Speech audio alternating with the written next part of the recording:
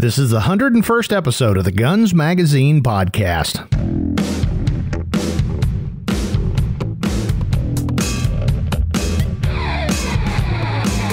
Hi there, and welcome to the Guns Magazine podcast.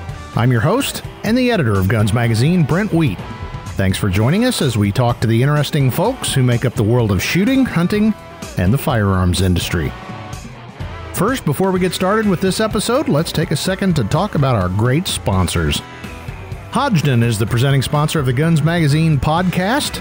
Available in granular powder and pellets, Hodgdon's family of 777 powders gives muzzleloading enthusiasts a quick cleaning, low-odor black powder substitute for rifle and pistol applications. To learn more about 777, visit hodgdon.com. Our supporting sponsor is IMR Powder. IMR strives to bring new and legendary powders to reloaders in a never-ending process of innovation.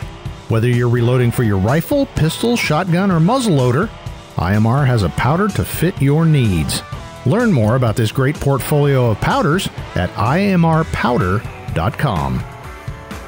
Today's show is one I've been waiting for. I had a chance to chat with Doc Barranti. He's a professional custom holster maker who is well known among serious handgun aficionados. Mike has been working on leather since he was a kid, and both his quality and carving work are highly coveted among folks who appreciate fine gun shucks. In today's episode, we talk about how to select a holster, how to care or destroy a holster, and some of his work on custom and historical leather. So, it's time to get strapped and listen to my talk with Doc Barranti.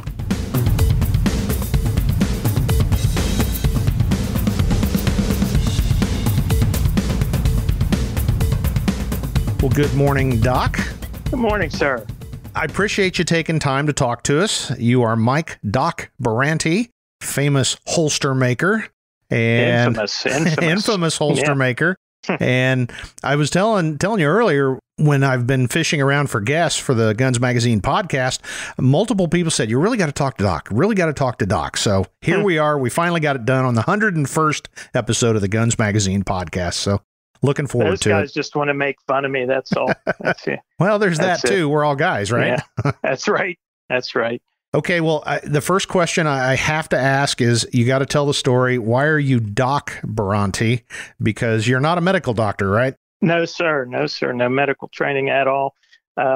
It's funny story. It dates back to 1967, April issue of Shooting Times magazine, Skeeter Skelton's article, Hide for Your Handgun. Skeeter in the article mentions that his holster maker is as important to him as his doctor. And I had met Tank Hoover, one of your writers, back in, I guess about 2008 or 2009. Tank had contacted me wanting a holster, and that developed into a friendship. And in 2009, my mother had had a stroke, and Tank had just gone through similar illness with his mother and passing and all. So he was calling me daily to comfort me, keep my spirits up and all that sort of thing. And one day I answered the phone, and he said, Doc Barranti. And I laughed, and I said, where'd that come from? And he mentioned the article, and I knew right off which article he was talking about. We were all Skeeter fans, and the name stuck. And it's funny because I get that a lot through the holster making and all that. I met Bart Skelton, and Bart said to me one day in one of my visits with him, where'd you get that nickname? So then told him the story, and his eyes popped up, and he said, are you kidding me? From my dad. It was funny. So Tank and Doc, it sounds like quite a pair. Yeah, we've had a few adventures and hopefully a few more before the trail's done. Absolutely. And I remember, didn't you guys, I published one of his columns here about a year ago.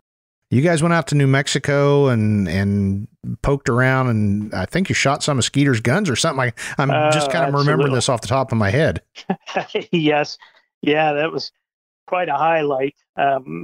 Meeting Bart and all, we got to go visit, and we head down to New Mexico once a year to Whittington Center, do some shooting down there with a group of guys, and we made a side trip down to Deming. And old Bart, he welcomed us into his hacienda and started pulling out guns from the safe. And oh boy, for a couple of old Skeeter fans, we were in heaven. And then to our surprise, he says, "You want to shoot it?" And you know, Are you don't kidding? have to ask that. You don't have to ask that question twice. We ran outside with a box of 44s, and you know, the DNA that's left in that gun from Skeeter, the gun shot itself. It was so perfect. I mean, we both went, you know, almost 5 for 5 on a steel plate at 50 yards with the gun. And it was just a real treat. But yeah. Well, that's one of those, you know, I've shot a few historical guns like that, and we're all men of a certain age, and we've reached a certain level of, you know, you think emotional maturity, but then you're like, I'm not going to wash that hand anymore. That's exactly right. Yeah. It just is. You can't even describe what it's like to handle a gun that you've read about for 30 years and finally get to touch the thing, let alone shoot it. And it just quite a highlight. Quite a highlight. No doubt. Yeah. Well, getting down to business, you are the boss, the head honcho at Barranti Leather Company, which your logo says since 1896. You sound well for that. No, 1986 is what I was trying to say. But you've been making holsters a long, long time. So talk a little bit about how you got started and how you are this holster guru now. Oh my gosh, I don't know about a guru. I'm just a shuck maker. I just make shucks.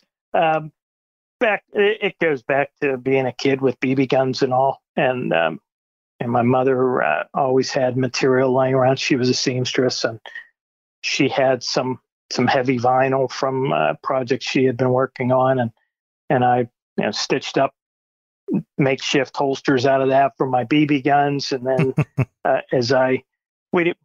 we didn't have guns in the house as a kid. My father was in World War II, and he left all his guns in Japan after the war. He did not want to bring anything home. Yeah. And when he shipped out, he was done with guns, and that didn't stop me from falling in love with them. There's pictures and photo albums of me in diapers with a cap gun stuffed down the front of my cap.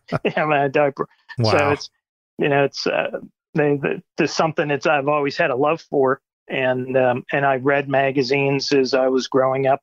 Whenever I had some extra money, I'd go into the grocery store and pick up a Shooting Times or Guns and Ammo magazine, and that's when I learned about Skeeter Skelton and Elmer Keith, and as I got old enough to buy my own guns, I started with cap and ball revolvers when I was 18, and my first real leather holster was just like out of one of Skeeter's articles.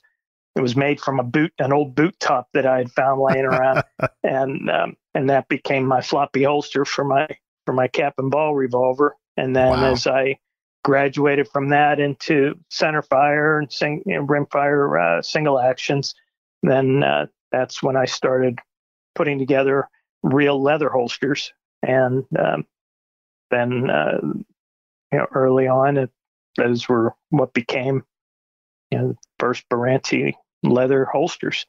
Wow. And from back then, I made them for other people, not as a profession, but just as for fun, until I started getting actually halfway good at it, and started my little side business. But well, you've obviously gotten pretty successful at it. So what is it about building holsters and working with leather that just really seems to mesh up with your personality? Well, I was always into art, and back in high school, I took every drawing class I could, and working with clay and different media. And what I have found with leather, it's a combination of all of that. You can mold the leather, you can carve it and make it into something that's not just pretty to look at, but functional. And being able to make something that I don't want to give to the customer. That's one thing. It's like, hey, I really like this. Yeah. But also, one thing that I really enjoy doing is recreating holsters that are from bygone days. And the SD Myers gun leather, the Lawrence holsters, the stuff that you can't buy anymore. Yeah. That I really feel needs to be remembered and carried on is what I really enjoy making, in addition to my own. I was looking on your website, and you've got the Barranti Myers line, which is just incredible. Talk a little bit about those. Well, that's one of those things I really like, the SD Myers gun leather, and they had been made all the way up through the 80s and into the 90s, even with Dave Duclos building holsters down in Texas under the Myers name. And once David had his stroke, I thought, you know what, this holster line, the memory of SD Myers, as great as it was, needs to be carried on.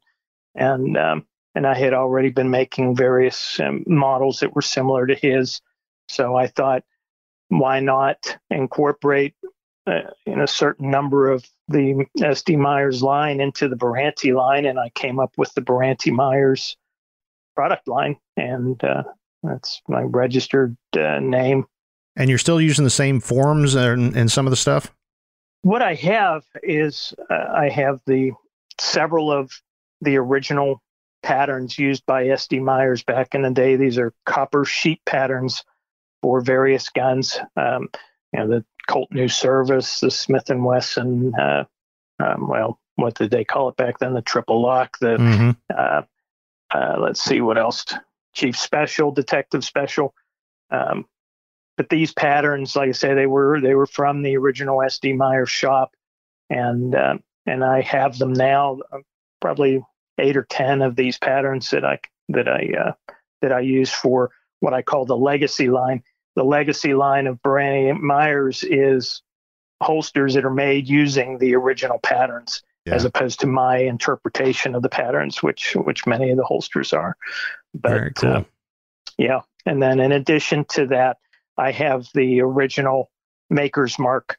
So when you order a Barranti Myers holster, it's stamped with Barranti Myers by Doc Barranti, but you also get the stamp used by SD Myers back in the early 1900s.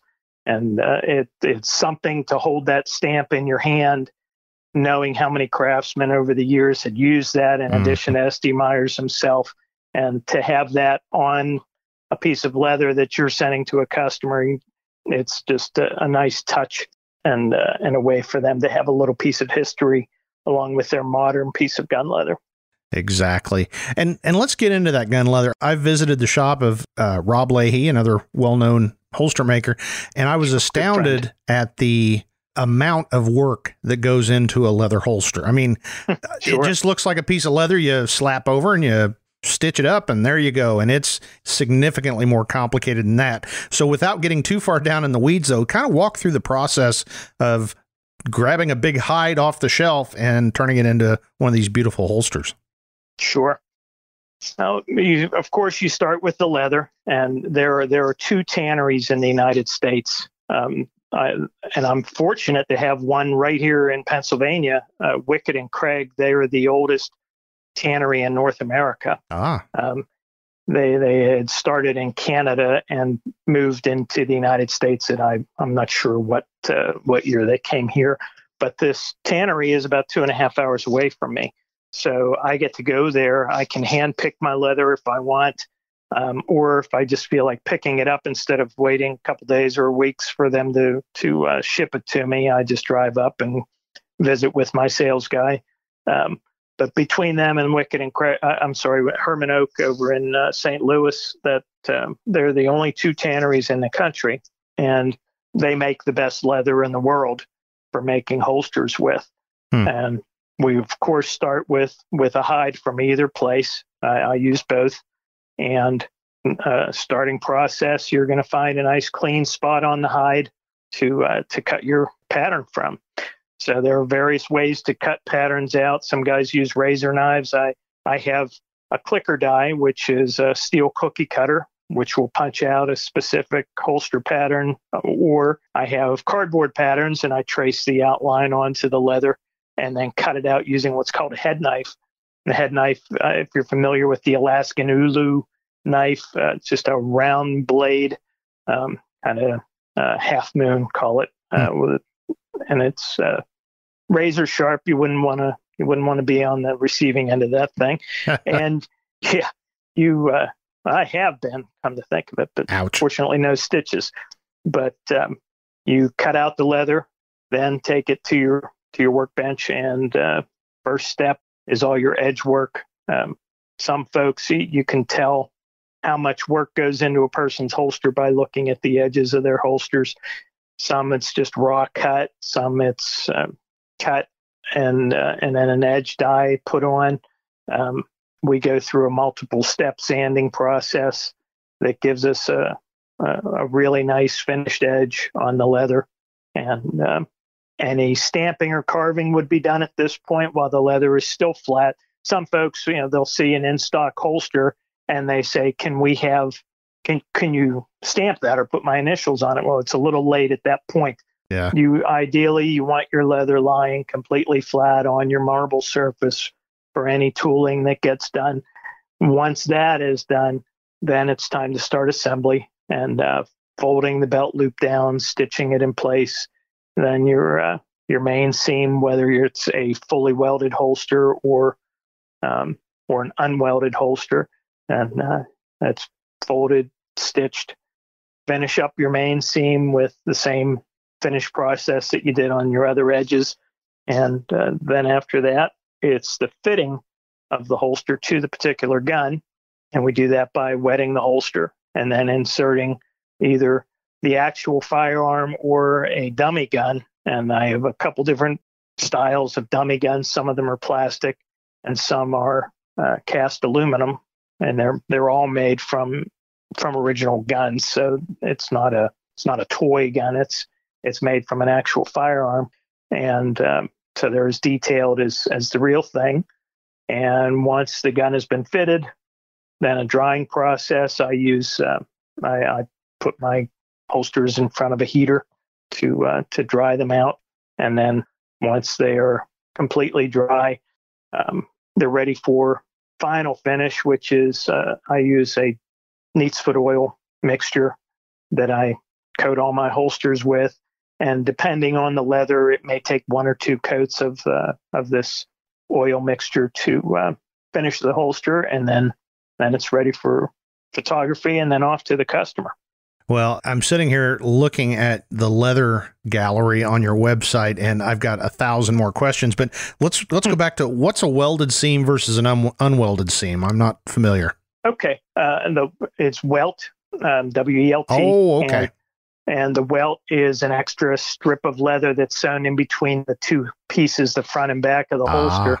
And it does a couple things. It makes for a slimmer fit to the actual gun, and it also it'll add rigidity to the holster body itself, and it aids in gun retention based on how you build it. You can have a welt sewn in, but if it doesn't press up against the lower portion of the frame or the trigger guard, then it's not aiding in the retention process. But like the old Tom 3-person style holster, it had a full length welt, and that welt actually pressed against the frame of the firearm, which aids in keeping the gun in the holster. Yeah. And then the unwelted style was just as you fold the holster over to form the pocket for the pistol, you just put the front and back together and then sew it together. Well, I'm sitting here looking at your leather art gallery, as I said, and I am stunned at the work here. I mean, some of it looks like almost a photographic process. How in the world? I mean, it's as good as any sculpture I've seen, and it's done on leather. I'm just amazed. Thank you. It's a lot of fun. I enjoy the end result, and I hope my customers like it. Well, I got to say, there's a bourbon bottle sleeve here that I'm really fancying. We may have to commission a piece after we get done talking. Yes, sir. Yeah, that was. You see, it's a jug of Henry McKenna. Yeah, which was Skeeter's favorite drink. Okay. So it was for a raffle, and actually we ended up auctioning off that thing rather than raffling it. So I thought, hey, it's a bottle of Henry McKenna. It's got to have Skeeter Skelton on it. Yeah. So it's an image, the famous image of Skeeter Skelton sitting holding his 7.5-inch flat top. Yeah. And I carved that on, and we ended up auctioning that off for I think it went for $500. Wow. The bottle and the sleeve. Yeah. Well, I got to say, I mean, looking at some of these others, I see our good friend John Taffin's in there. I see Ronald Reagan, and a lot of I mean, it's amazing the work you're doing here, and that's just done with the tapping and the tools at the bench. Exactly. Yeah, it's you take a pattern and trace it onto the leather while it's damp, so it leaves a slight impression of whatever outline you put on there. And so we do any kind of carving on the leather. If you want to repeat a particular carving style, you'll have master templates done on a thin film, which is what I use for all my holsters, so that the carving style is the same on each one. And similar process done with photographs, such as the Reagan and Taffin carving. And it's just basic leather work. That's all. Yeah, right. Whatever. So let's get into what is probably the most important question about what we're talking about, is the care and feeding of a good holster. And sure. I've been as guilty as anybody else of probably not taking care of them like I should. And we've all seen old shucks that are pretty much deteriorated to the point of they're not not workable anymore. But how should you be caring for your gun leather? Well, as I stated before, part of my holster making process is, when you build a holster, it gets wet. And in that process, some of the oils that are in the leather from the tannery, they leach out. And in the drying process, the holster loses that oil, which is essential to keeping the holster alive. So I add that back in my finish process. And as I send them out, they're ready for use, ready to take out in the field, carry concealed, whatever. And depending on how hard you use your leather, unless you're going swimming with it or whatever, you really don't have to do anything probably for a couple years, unless your leather gets either really wet, really dirty, covered in dust from working cattle, whatever. At that point, I would say get as much of the dirt and crud off as you can. I don't think that I would tell somebody to use neat's foot oil. I'm sorry, not neat's foot oil, saddle soap on their gun leather, unless it's really, really bad. If you've rolled around in the mud or whatever and you got to get that stuff off, then okay, you can clean it either using a glycerin saddle soap, or I had an old saddle maker tell me he uses liquid dish detergent to clean his saddles. Oh, really? It's not harmful. It gets the crud out, and then you can re-oil the leather. With a holster, because you need it to retain a certain amount of rigidity, you don't want to keep adding neat's foot oil. It's part of my initial process, but unless you're real familiar with it, you can overdo it. And you don't want to overdo a good holster, because it'll just turn into a soggy mess, and then it'll never recover from being oiled too much. Oh, really? So, yeah, there are several other products that are out there that I recommend to my customers, and I use them in the shop as well. One is Lexol. Lexol can tend to leave a kind of a white film on the leather, so I don't use it that much, depending on what I would use it on. Smooth leather maybe, but it's not something carved, just because it'll get down into the carving details, and you'd have a heck of a time getting it out. Yeah. But Black Rock is a product, Black Rock Leather Enrich. that's the one I recommend the most to people. I use it in my shop. Sometimes I'll use it on a holster before I send it out, just because, once I've done my oiling and buffing on the holster, it just depends on the hide. Sometimes I'll add that just because it adds a little something to the finish that I feel the holster needs. But as a care product for a customer, I'd say get yourself some Black Rock, and same deal with that as with any other product. A little goes a long way, and you don't want to overdo it. So you just use your fingertips and rub it in. Then you wipe off the excess, buff a little, and you're ready to go. Well, we are guys and we are Americans, so if a little's good, a whole lot more's got to be better, right? Better. Sure. Yeah. Yeah. You go ahead and do that, and you can order another holster when it doesn't work anymore. Yeah. So would you say overall most leather holsters get killed by too much love and tenderness and care, or not enough? Well, it depends. Now, you look at, if you order an old vintage holster off of eBay, I'll do that. I scour eBay every couple of days and look for old Lawrence or S.D. Myers holsters that I might want to add to my collection. And I've gotten a few that were so dry that, they've never had anything done to them since they left the factory 50, 60 years ago. Yeah. And depending on the climate and how much use they saw, either the holster is shot where it's, if you flex the leather a little bit, it'll crack immediately, or it'll just break. It'll take a chunk of leather off whenever you bend it. And other stuff I've gotten has been really soggy. So, they dunked it in oil or just oiled repeatedly, trying to resurrect the thing. Now, recently I got to see Elmer Keith's number 5 and his Lawrence holster that he carried that gun in for 30 years. That holster was as perfect a condition a holster as I've ever seen for as old as it was. So he knew how to take care of his stuff, and he used neatsfoot oil, but he knew not to make things soggy. Yeah. And it just was really well cared for. Of course, he lived up in Idaho, so it was a dry climate as opposed to being, in a coastal region. I've handled some coastal leather, and scary just because of the moisture content, the salty air, whatever gets into the leather, and it's very hard on the leather. But for where Elmer lived, it was a perfect.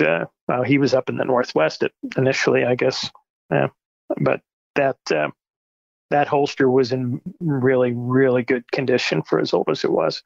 Do you ever get holsters back with interesting stories, people saying, well, bear chewed on this, can you fix it? Or you ever get anything like that in the door? No.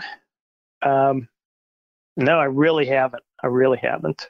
Maybe someday I'll get a good story out of one of my pieces of leather. I know a lot of my leather gets used, but I also know a lot of it just sits on a shelf. And nothing makes me happier than to hear from a customer that they're out using their holster on a daily basis. Yeah. Well, this is one of those questions that it's like asking you which of your kids is your favorite, and you may have one, but you don't want to say. But do you have a favorite piece or a favorite style, or do you love all of them equally? Gosh, I really enjoy making the old S.D. Myers styles. Mm-hmm. But at the same time, I have my own holster designs that I'm very happy with the designs I've come up with on my own. And if I had to pick a favorite, I'd probably lean towards some of the older stuff, just because it's a treat to recreate them. Yeah. If the question was, what was the best rig you ever made, then I would say the next one. Yeah. So, well, you beat me to the question because I was going to ask. Were you? Yeah. Now, I know there are some very special rigs out there that I made that I'm extremely proud of. And actually more than one. I've made several rigs for a Texas Ranger, and he uses them on duty. And very cool. Yeah, that was a real treat. His first rig was bought for him by his father. His father contacted me and wanted a special rig. His son was just about to be commissioned as a Texas Ranger, and he wanted him to have a nice rig. And then once the fella got it, he contacted me for another rig in a different color. So Wow. He's got his summer and winter rig that he wears on a daily basis, which is quite a thrill. No doubt. No doubt. Well, if folks are looking for a holster, of course, we want them to buy from the Barranti Leather Company. But just in general, when folks are shopping for gun leather, what are some of the things they need to be thinking about?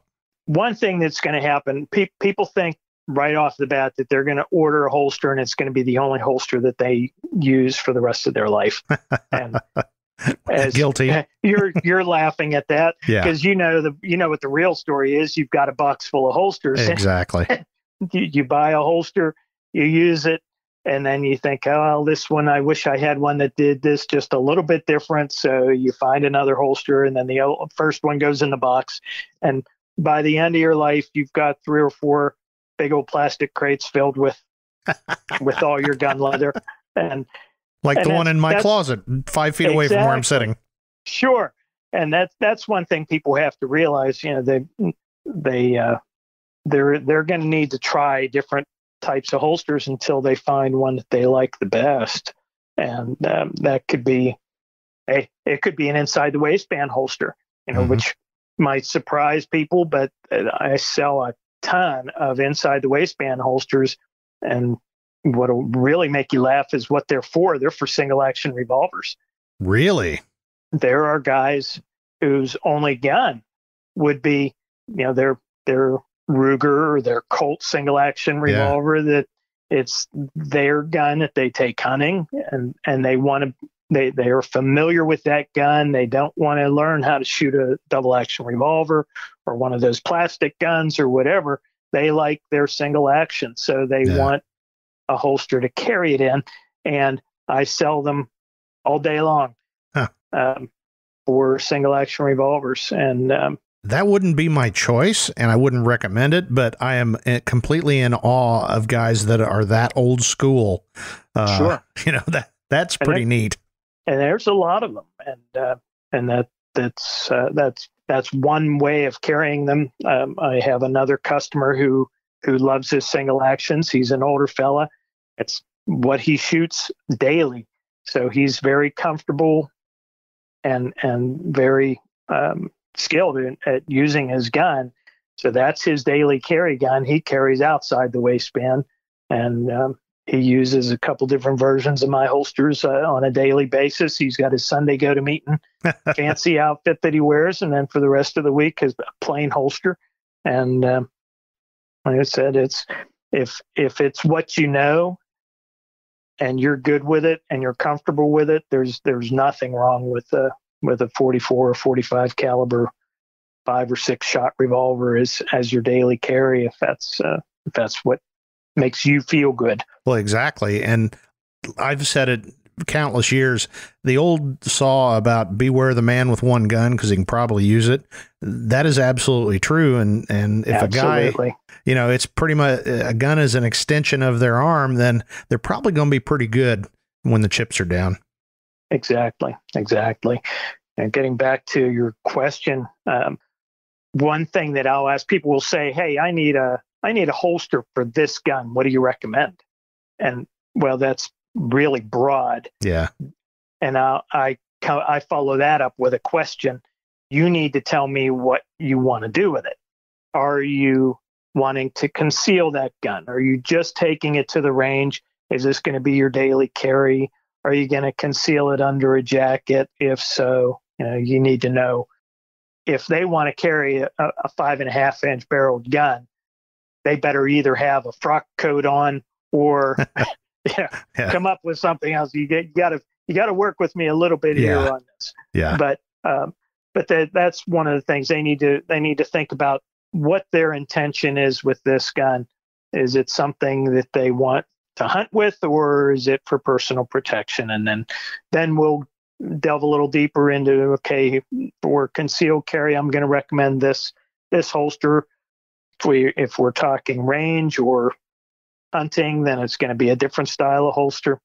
So there's a lot of questions that need to be asked of the person as to what their real intention is. Yeah. One question that I usually ask folks that build custom gear, whether it's guns, leather, whatever, and about, I don't know, 50 to 60% of them will have a story. Has anybody ever asked you to do something you're like, no, I'm not going to tackle that. Somebody else might, but I'm not going to do it. Oh, goodness. Yeah. A Joe Biden, face on a holster or anything like that. Yeah. I've not gotten that yet. We're only not even a year into this administration. So maybe in another year or two, if Joe's still president, we'll hear I'll get one of those. But I've gotten a few where I've just had to say to the person, I'm sorry, that's not something I'm really willing to make. Yeah. And I can't think of it off the top of my head. For every customer that looks at the catalog and says, okay, this is the holster I want, there's maybe 1 in 100 that will say, I want this and this and this put together into one holster. They have their own concept of what they think is going to be the ideal holster for themselves. And at that point, it's almost like, well, maybe you should take a trip to Tandy Leather and learn how to sew. Yeah, exactly. Get some leather, get a few, there's books there you can look at. But saying that, I do like a challenge. And I've had people come to me and say, okay, here's what I need, Doc. I want to conceal an end frame speed loader. Mm-hmm. The typical speed loader pouch carries a big bulky speed loader on the outside of your belt. So it's a big lump sticking out. Mm-hmm. And they wanted something that was concealable. And I had one that I thought was fairly concealable, design that I came up with a few years ago. And it worked.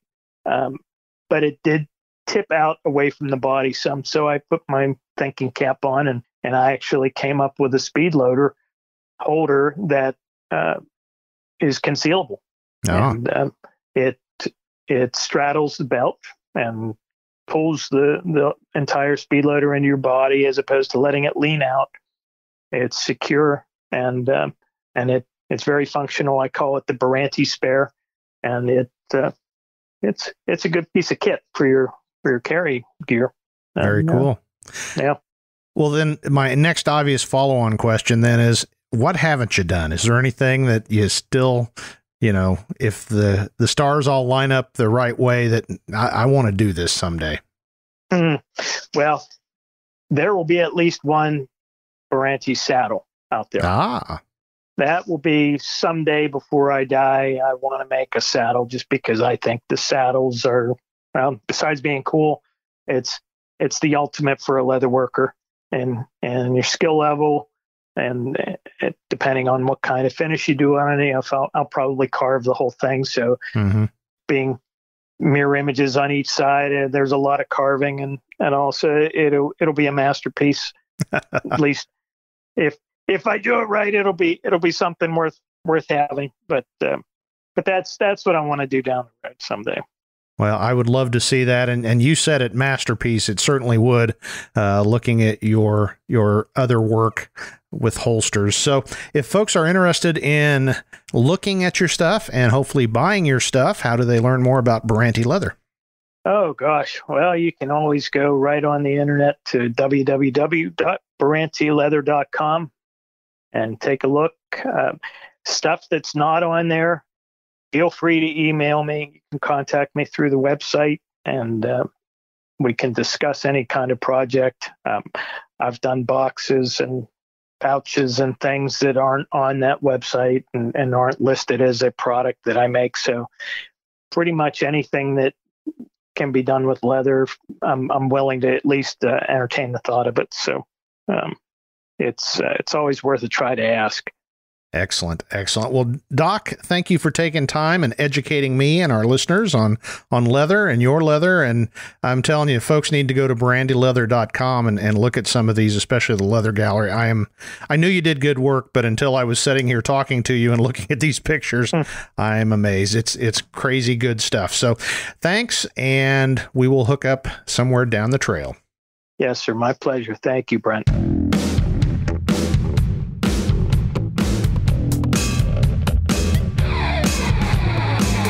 I learned a lot from Doc Barranti, and I'm now itching to have one of his custom holsters on my own hip. And with that, I sincerely hope you're enjoying the Guns Magazine podcast. Guns Magazine was first on the newsstand, and today we're bringing you the most interesting chats in the gun world. If you've got questions or comments about the show, please email me. That's editor@gunsmagazine.com. Make sure you subscribe to us on your favorite podcast directory, YouTube, and of course, at gunsmagazine.com. And while you're online, don't forget to check out our great sister publications, American Handgunner Magazine at americanhandgunner.com, americancop.com, and our numerous special editions available on our websites. I'd also appreciate it if you'd share a favorite episode or some kind words on your own social media. And please don't forget to check out the presenting sponsor of the Guns Magazine podcast, Hodgdon Powder. And, of course, our supporting sponsor, IMR Powder. See their complete lineup of great black and smokeless powders at hodgdon.com or imrpowder.com. Well, that's it for this episode of the Guns Magazine podcast. For the entire staff at FMG Publications, I'm Guns Magazine editor Brent Wheat. Now get out there and get shooting.